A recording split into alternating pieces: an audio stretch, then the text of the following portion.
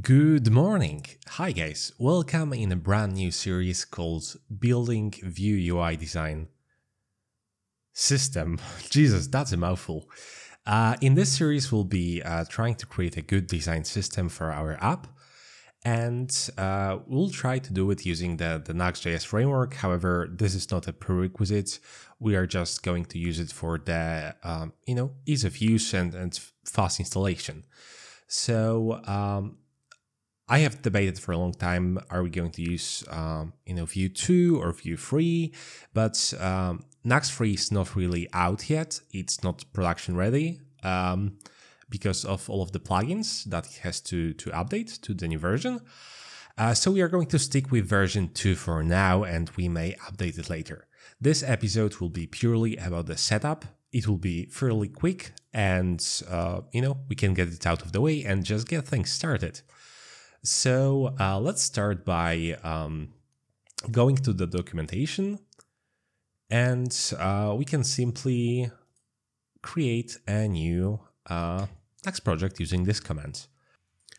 So to install the project, we just need to paste this command here and then give our project a name. So I will just name my Vue UI Design System, and we'll just create a new project. Just give it a second to install. Now we have to configure a couple of things. So first we have to choose the project name. Then we have to choose the programming language. For simplicity, I will just use JavaScript here. Our package manager will be npm. We'll use Tailwind because everybody loves Tailwind. Well, not everybody, but we won't need any of those here now. We can probably use ESLint here. We'll skip the testing framework. It shouldn't really matter, but we'll just roll with single page app. And our deployment target will be server. So yeah, after you click all of those, we just need to wait a second for it to install. All right, and now that it is installed, we just need to open the project in our editor of choice. I'm going to use PHP Storm because this is what I have, and this is what I primarily work in, and it works great with Nuxt. So let me just open that. Okay, so now that the project is opened, we can talk about what Nuxt really is. So Nuxt is an opinionated front-end framework to build feature-rich Vue applications that give you server-side rendering and a bunch of plugins to work with out of the box. So, it is opinionated similarly to how Laravel is opinionated, but this oftentimes gives you the greatest experience. The only issue with the version of Nuxt that we are using is that, which is version 2, is that it still uses Webpack, and it can be rather quite slow when the app grows in size. So this is something to consider. But yeah, if we open the console, we can type in npm run dev. And this should start our development server in a second. Now we can just open this link. And we can see our application here. So let us just talk about the project structure here for a second. So you can see that we have 4 folders really. One of them is store, which is for built-in Vuex support, which we are not going to use, at least not now. So we can remove that. Now we have a static folder, which is just used to serve any static files like PNGs or favicon or anything else that won't really change that often.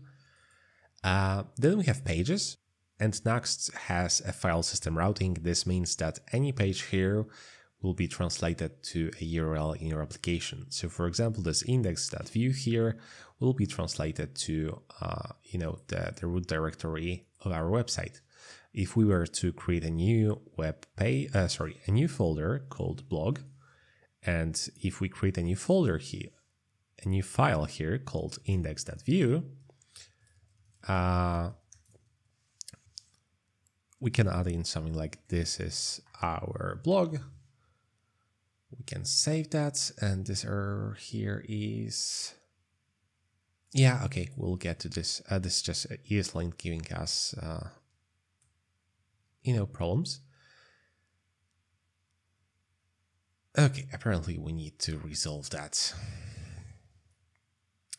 So I think if we just create a script, we can just add a name here called, like blog post. Yeah, I definitely need to tweak some of this configuration because some of it I don't really like. But this should basically maybe blog page. This should solve the issue. And it did. So now if we go to blog, we'll be able to see our new page here. So this is what how the file system routing. And then we have our components page, which just contains your components. So what's interesting here is that you can see that we are referencing this tutorial component here, but we are not importing this explicitly. That's because Nuxt by default has this thing called components on, which auto import components. I don't want this. I don't really love this kind of magic, so I will just remove it, and we can re-import our component, and we can do the same. We don't have to do the same here because we don't have any components here. So yeah, that's basically it for this episode. In the next episode, we'll start building our components, starting with a button, and we'll go from there.